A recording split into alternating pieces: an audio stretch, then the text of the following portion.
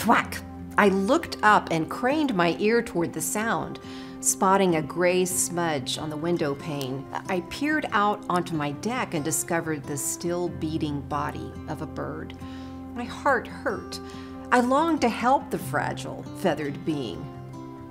In Matthew chapter 10, verses 29 to 30, Jesus told his disciples not to fear whatever they faced because they would never be out of their Father's care. He said, "Are not 2 sparrows sold for a penny? A tiny copper coin worth 1/16 of a denarius, which was a day's wages. Yet not one of them will fall to the ground outside your Father's care. So do not be afraid. You are worth more than many sparrows." I checked back on the bird throughout the day, each time finding it alive but unmoved.